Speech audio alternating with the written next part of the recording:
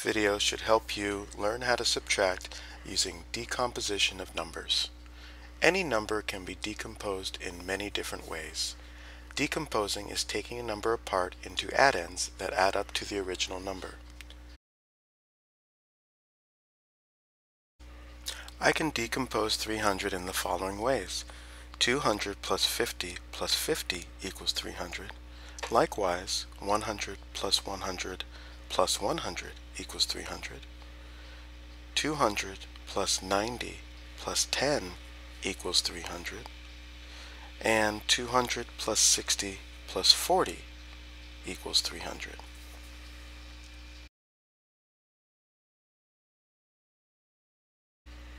Now we will use decomposition to help us solve a problem. With 300 minus 49, I notice that I have zeros in the 1s and 10 places. In subtraction, we generally subtract small numbers from bigger numbers.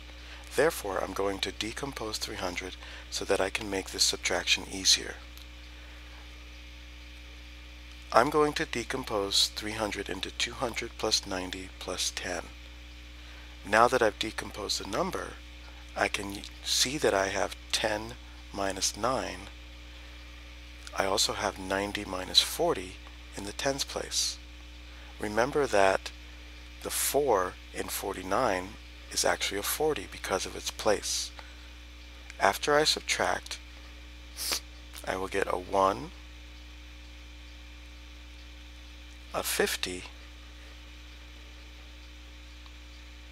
and a 200. I will add up these partial differences to get my final answer. I can always use addition to check my final answer if I'm not sure if it's correct. In the previous problem, I decomposed 300 into 200 plus 90 plus 10. I can also do the subtraction decomposing 300 in a different way. I just want to make sure that I have numbers that are bigger than the 9 and bigger than the 40. This time I'm choosing 50 and 50 with my 200.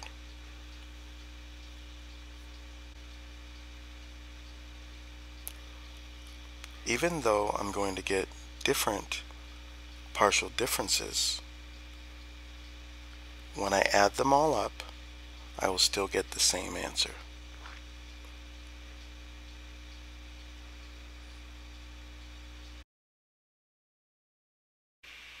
Finally, we can do the same with decimal numbers. If we remember that 3 is related to 300 and 49 hundredths is related to 49, it will help us decompose the number and do the subtraction. I chose to use 2 plus 9 tenths plus 1 tenth for my decomposition of the 3. Now I need to line up everything else. The 4 is in the tenths place, so I'll put that under the 9 tenths. The 9 is in the hundredths place, and I'll put that under the 10 hundredths, or otherwise known as the 1 tenth. When I look at that 10 hundredths and the 9 hundredths, I can see it looks like 10 minus 9. That'll help me to solve the problem. Now I get my partial differences, and I have 2 plus 5 tenths plus 1 hundredth. My final answer will be 2 and 51 hundredths.